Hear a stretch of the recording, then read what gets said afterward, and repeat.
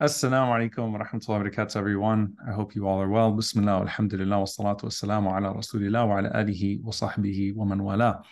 So I know that we are all getting into the habit of fasting, bidnillahi ta'ala, after Ramadan. And subhanAllah, there are two times in which you can really make this habit a part of your life. It is right after Ramadan and it is in the winter.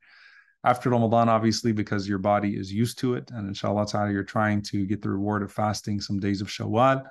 In the winter, because Allah subhanahu wa ta'ala has made it that the days are short and the nights are long, and that's why the companions used to call the winter the spoils of the believers, because you have easy fasting, easy qiyam bidnillahi ta'ala, and the reward is just the same, inshallah ta'ala. So these are two timings in which a person can really pick up this habit, and I wanted to capitalize on this particular timing, bidnillahi ta'ala. And I wanted to compile 15 benefits, 15 rewards for nafil siyam, for voluntary fasting. And inshallah ta'ala, I'm going to try to run through these in a way that hopefully you all can benefit from, bidnillahi ta'ala, and will encourage you to really keep on going, inshallah ta'ala. So number one is that it's sunnah. And that should be enough. It is the way of our beloved Prophet sallallahu alaihi wasallam and the way of the righteous that came before us. When Allah subhanahu wa ta'ala says in the Quran, كُتِبَ عَلَيْكُمُ الصِّيَامُ كَمَا كُتِبَ عَلَى الَّذِينَ مِنْ قَبْلِكُمْ لَعَلَّكُمْ تَتَّقُونَ. Fasting has been prescribed upon you the way it was prescribed on those who came before you, so that you may gain God consciousness, piety, taqwa. And the beauty of that is that Allah subhanahu wa ta'ala made it fard on the ummah, made it mandatory for the ummah, just as He made it fard, mandatory for the ummahs that came before, so that you could have this bare minimum of piety. But as the ulama say, the mark of the righteousness of the prophets that came before, the prophets of those nations, and the best of those nations was their siyam and their qiyam, their fasting and their prayer. And so you want to go to the next level and not just be amongst those who have taqwa, but those who have ihsan, those who have excellence. And the Prophet ﷺ described to us Dawood alayhi salam, and of the marks of his righteousness. The Prophet ﷺ said that the best fasting is the fasting of Dawood alayhi salam. كَانَ يَصُومُ يَوْمًا وَيُفْطِرُ يَوْمًا. He used to fast one day and then break his fast the next day. So he used to fast alternate days, alayhi salatu wassalam. And our beloved Messenger sallallahu alayhi wasallam used to fast Mondays and Thursdays. And he used to fast the middle 3 days of the month that are known as Ayyam al-Bid, the white days, because the moon is fullest on the 13th, 14th, and 15th of every lunar month. Abu Hurairah radiallahu ta'ala anhu says, Awsani Khalili sallallahu alayhi wasallam bi thalath, that my beloved one advised me with three things, sallallahu alayhi wasallam. He said, بِصِيَامِ ثَلَاثَةِ أَيَّامٍ مِنْ كُلِّ شَهْرٍ, to fast 3 days of every month, وَرَكْعَتَيَ الضُّحَى, and to pray the 2 rak'ahs of duha, وَأَنْ أُوتِرَ قَبْلَ أَنْ أَرْقُدْ, and for me to pray witr before I sleep. So the Prophet ﷺ used to advise the companions to increase their fasting. Some of the companions like Abu Talha radiallahu anhu would fast every day, even except for the 2 Eids, and that is the exception. Otherwise, the Prophet ﷺ said, the best fasting is up to the fasting of Dawood alayhi salam, of fasting alternate days. And subhanAllah, I've actually met people in my own life that practice this. May Allah subhanahu wa ta'ala allow us to aspire the way that these amazing people aspire. So that's the first benefit, the first reward. It's sunnah. You're following the way of the Prophet ﷺ, and you're following the way of the prophets and the most righteous of the nations that came before you, all of whom had some level of prescribed fasting. Number 2, your day starts with Allah and the angels sending their prayers upon you. And subhanAllah, this is a beautiful narration, because it's before you even start your fasting. The Prophet ﷺ said, إِنَّ اللَّهَ وَمَلَائِكَتَهُ يُصَلُّونَ عَلَى الْمُتَسَحِّرِينَ, that verily Allah and His angels pray upon those who eat suhoor, those people of suhoor. So imagine, subhanAllah, you're starting your day, and before you've even started your fast, Allah and the angels are sending prayers upon you as you are eating to prepare yourself for the day of fasting. So your day starts off with Allah and the angels praying upon you. That's number 2. Number three, your day ends with an accepted dua. The Prophet ﷺ mentioned that of the categories of people that have their dua answered, he said, the fasting person until they break their fast. And in one narration, the Prophet ﷺ said, Inna lisaimi inda fitrihi la da'watan ma turad. That verily the fasting person at the time of breaking their fast has a dua that will not be rejected. And there's so much beauty in this narration, subhanAllah. Of them is that, usually when you look at the times in which dua is answered, it has to do with things that are completely out of your control. Like the rain, for example. You can't control when it rains, but it's a time in which the rahmah, the mercy of Allah is descending. And so the Prophet ﷺ advised us to make dua at that time. Travel is somewhat in your control, but it's not something that you do for the sake of it. Fasting is a condition that you choose when you want to choose. And at that time, your dua is answered. And particularly the Prophet ﷺ mentioned at the end of the day, when you are most tired, when you are most broken, when you're most vulnerable, and you've made that greatest sacrifice for the sake of Allah subhanahu wa ta'ala, your day ends with an accepted dua. So it starts with Allah and the angels praying upon you, and then it ends with you praying to Allah subhanahu wa ta'ala with an accepted prayer. Number four, even your breath is pleasing to Allah subhanahu wa ta'ala. Now, we want to be in a state in which everything that we do and that we say is rida, is pleasing to Allah subhanahu wa ta'ala. And when the breath of the fasting person is described as being pleasing to Allah, that's without dhikr even, without the remembrance of Allah. What then of the one who beautifies their breath with dhikr? The Prophet ﷺ said, وَالَّذِي نَفْسُ مُحَمَّدٍ صَلَى اللَّهُ عَلَيْهِ وَسَلَّمْ بِيَدِهِ لَخُلُوفُ فَمِ الصَّائِمِ أَطْيَبُ عِنْدَ اللَّهِ يَوْمَ الْقِيَامَةِ مِنْ رِيحِ الْمِسْكِ. He said, sallallahu alaihi wasallam, I swear by the one in whose hand is my soul, the smell that comes from the mouth of a fasting person is more pleasant in the sight of Allah subhanahu wa ta'ala on the day of judgment than the scent of musk. So if your breath is pleasing to Allah, what about the rest of you, subhanAllah? Number five, you meet Allah with a lifetime of fasting, a lifetime of pleasing Him. The Prophet ﷺ mentioned to us famously, obviously, that whoever fasts Ramadan and then follows it with 6 days of Shawwal, it's as if they fasted the entire year. And he gave us the logic, sallallahu alaihi wasallam, that fasting 1 month is like 10 months because the minimum of a good deed is times 10. And so adding 6 days to that is like fasting 2 months, and a person will have 2 months with Allah subhanahu wa ta'ala. So 2 plus 10 gives them an entire year. So in another narration, the Prophet ﷺ said, whoever fasts 3 days of the month, kana kasiyami dahr. It's as if they have fasted an entire lifetime. The logic of that the scholars mention here is that this is any 3 days, any 3 days. So you could choose to fast the 3 days in the middle of the month, and that's the best. Or you could choose to fast Monday and Thursday, and that is blessed and beautiful. Or you could choose to fast any 3 days of the month, and that is something, inshallah ta'ala, that will yield you incredible rewards with Allah subhanahu wa ta'ala, and you meet Allah as if you fasted your entire life. So not only is your breath pleasing to Allah subhanahu wa ta'ala, imagine meeting Allah subhanahu wa ta'ala and your entire lifetime has a fasting tag on it. So your entire lifetime is pleasing to Allah subhanahu wa ta'ala. Number 6, fasting is good for your health. There's the famous narration, Sumu tasihhu, fast and you will be healthy.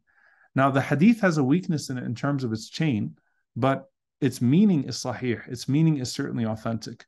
That the Prophet ﷺ, anything he tells us to do is good for us in every single way. And so a person who fasts also does what is good for their health. And you think about the things that are coming out now about intermittent fasting and people that slow down their appetite and discipline their appetite, and how you lose gratitude for blessings in front of you, the blessing of your food in front of you, as well as the blessing of your health when you're constantly in consumption mode. And the Prophet ﷺ used to warn us against overconsumption. So when we fast, we discipline our diets, and inshallah ta'ala, our health improves as well, and this is a benefit. Number 7, fasting disciplines your desires. The Prophet ﷺ, when he said, "O young people, if you're able to get married, then do so. And if you're not able to get married, then he said, a person should fast. مَنْ لَمْ يَسْتَطِعْ فَعَلَيْهِ بِالصَّوْمِ فَإِنَّهُ لَهُ وِجَاء. Because if you fast, it will certainly restrain your desires. It will discipline your desires. And so the scholars say that fasting teaches us quwwatul irada, the strength of willpower, the strength of disciplining our desires. And if we're able to discipline our desires, then we're able to channel them in ways that are pleasing to Allah subhanahu wa ta'ala, rather than have them go towards that which is displeasing and leads us to destruction. So a person learns willpower and they learn to discipline their desires. Number 8, fasting protects you from sin. There is a reason why taqwa is mentioned as the yield of fasting. Taqwa is an awareness of Allah subhanahu wa ta'ala that prevents you from getting stuck into sin or getting pricked by sin. In fact, the Sahaba described it as a person walking between thorns and making sure that they're not pricked. Taqwa comes from the word wiqaya, which means armor. So some people's taqwa is thin, sometimes it's thick, but it puts a barrier between you and sin. Now, fasting in particular, the Prophet ﷺ said, as-sawmu junnah. Fasting is an added layer of protection. So if you think of it, it's an added coat of armor. Taqwa is instinctive. It's something that gives you a sense of awareness of Allah subhanahu wa ta'ala, whether you have an extra layer of armor on or not. Fasting is that extra layer of armor that allows you to become so protected from that sin that even when the armor is not there, the taqwa will protect you instead. And in one narration, the Prophet ﷺ mentioned as-sawmu junnah, that fasting is an added shield. And he said, فَإِذَا كَانَ يَوْمُ صَوْمِ أَحَدِكُمْ, so if one of you is fasting, فَلَا يَرْفُثْ يَوْمَئِذٍ وَلَا يَصْخَبْ, then do not use obscene language, do not raise your voice, and if someone approaches you in a way that is not good, then say, I'm fasting. A person should say, I'm fasting. Here, subhanAllah, fasting becomes a shield from the sins of the tongue, because the tongue leads a person to hellfire more than anything else. So when fasting makes you more aware of what you are saying, the sins of the tongue, then it's a protective barrier from that. It's also a protective barrier, a shield from your arrogance. Because when the Prophet ﷺ is talking about how to respond to someone that approaches you in a harmful way, the Messenger ﷺ is giving you a protective barrier from your arrogance. And so if it protects you from the sins of the tongue and it protects you from the sins of the ego, what is fasting not a shield from? And so the scholars say it's a shield from your sins. It's a protection from your sins. Number 9, it's a shield from the fire itself, from the fire itself, in terms of the reward that it yields. The Prophet ﷺ said, as-siyamu junnatu min an-nar ka junnati ahadikum min al-qital. That fasting is a shield from the hellfire, just like you carry a shield in battle. So it protects you from the sins that lead you to the fire, and it protects you from the fire itself. Number 10, it puts a distance between you and the hellfire. This is, subhanAllah, one of the most powerful ahadith in this regard. قال صلى الله عليه وسلم من صام يوما في سبيل الله عز وجل بعد الله وجهه من جهنم 70 عاما. Whoever fasts one day for the sake of Allah subhanahu wa ta'ala, Allah removes their face from the hellfire by 70 years. He said in another narration, 70 kharifa, 70 falls. In another narration, the Prophet ﷺ said, by a khandaq, the distance of which is 100 years. So a ditch is put between you and hellfire, the distance of 100 years. And what does Allah tell us in the Quran? فَمَنْ زُحْزِحَ عَنِ النَّارِ وَأُدْخِلَ الْجَنَّةِ فَقَدْ فَازَ. Whoever is dragged away from the hellfire and entered into paradise, that person has succeeded. Imagine every single time you fast, every day you fast, a ditch between you and hellfire of a journey of 100 years. So what then of a person that fasts 3 days a month or fasts Mondays and Thursdays and even more than that? Number 11, it is an intercessor for you on the day of judgment. The Prophet ﷺ said, "As-siyamu wal-Qur'anu yashfa'ani lil-'abdi yawm al-qiyamah. Yaqulu as-siyam, ay Rabbi mana'tuhu at-ta'am wash-shahawati bin-nahar fashaffi'ni fihi."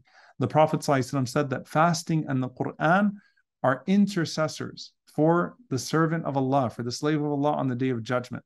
Fasting says, "O my Lord, I prohibited him from food and from his desires during the day, So allow me to intercede for him. And the Quran says, مَنَعْتُهُ النَّوْمَ بِاللَّيْلِ فَشَفِعْنِي فِيهِ. I stopped him from sleeping at night. So let me be an intercessor for him. And Allah subhanahu wa ta'ala allows both of them to intercede on your behalf. So it comes, subhanAllah, in the form of a person, an intercessor. When would you need an intercessor more than that day, subhanAllah, in the form of a beautiful person and argues on your behalf with Allah subhanahu wa ta'ala, the most merciful. Number 12, a special gate in Jannah for you. And I know we've spoken about this, but I want you to pay attention to the narration in specific here and look at how beautiful it is, particularly for the fasting person. The Prophet ﷺ said, "Inna fil jannati baban yuqalu lahu rayyan yadkhulu minhu as-sa'imuna yawm al-qiyamati la yadkhulu ma'ahum ahadun ghayruhum." That there is a gate of paradise that is for the fasting people, known as ar-rayyan, endless drinks, waterfalls, rivers, for those that used to prohibit themselves from drinking during the day. And the Prophet ﷺ said, no one will enter into that gate of paradise except for those who distinguish themselves by fasting. يُقَالُ أَيْنَ الصَّائِمُونَ أَيْنَ الصَّائِمُونَ. It'll be called out on the day of judgment. Where are the fasting people? Where are the fasting people? And then they will be escorted to this gate. They will enter into it, and no one will enter after them. These are not the people of just Ramadan. These are the people that were distinguished by their siyam, distinguished by their fasting, both in terms of quantity as well as quality. May Allah make us amongst them, and may Allah allow us to be called not just from Ar-Rayyan, but from all of the gates of paradise on the day of judgment. Allahumma ameen. Number 13, your deeds are presented to Allah while He is pleased with you. The Prophet ﷺ said that on Mondays and Thursdays, the deeds are presented to Allah and in the middle of the month. And he said, فَأُحِبُّ أَن يُعْرَضَ عَمَلِي وَأَنَا صَائِمٌ. I love that my deeds are presented to Allah while I am in a state of fasting. SubhanAllah, imagine as your deeds are going up to Allah, you're in the most blessed state that is known to Him.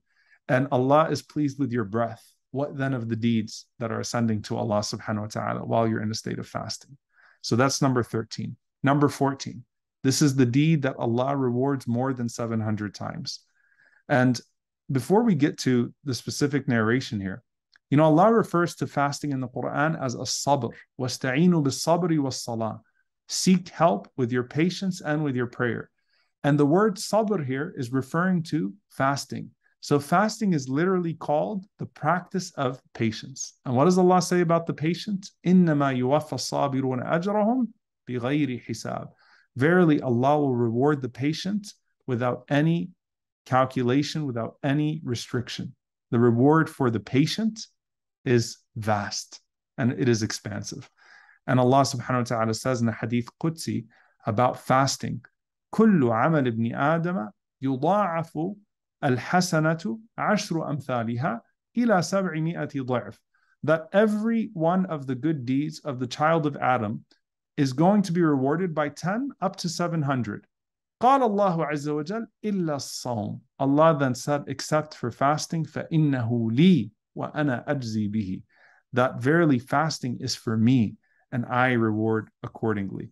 So subhanAllah, fasting is a special deed that is rewarded beyond 700 times. Allah says, this one is for me to specifically reward you on the day of judgment. Lastly, the hadith of the Prophet ﷺ, لِلصَّائِمِ فَرْحَتَانِ فَرْحَةٌ عِنْدَ فِطْرِهِ وَفَرْحَةٌ عِنْدَ لِقَاءِ رَبِّهِ. You break your fast with Allah. For the, subhanAllah, if you think about this benefit, it's greater than all the other benefits. You break your fast with Allah, number 15. For the fasting person, the Prophet ﷺ said, is two joys. The joy when you break your fast and the joy when you meet your Lord with that fast. What better than to meet Allah with the deed that is so pleasing to Him that He has not even quantified it for you yet. And we are so afraid of meeting Allah subhanahu wa ta'ala while He's displeased with us. What about a person who remains in that state of pleasing Allah with this deed and looks forward to meeting Allah subhanahu wa ta'ala with a meeting that has been described with joy by the Prophet sallallahu alaihi wasallam? What better way to break the fast of this dunya with Allah subhanahu wa ta'ala in the akhirah? What better way to meet Allah subhanahu wa ta'ala? So these are 15 benefits, tremendous rewards, dear brothers and sisters. Hold fast to this habit of fasting.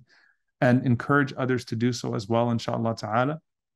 Just like in Ramadan, we look around and others are fasting. Try to get other people involved as well, inshallah ta'ala, and fast if you can, even if it's just 3 days a month, and it's as if you fasted a lifetime. Jazakumullahu khaira. Wassalamu alaikum wa rahmatullahi wa barakatuh.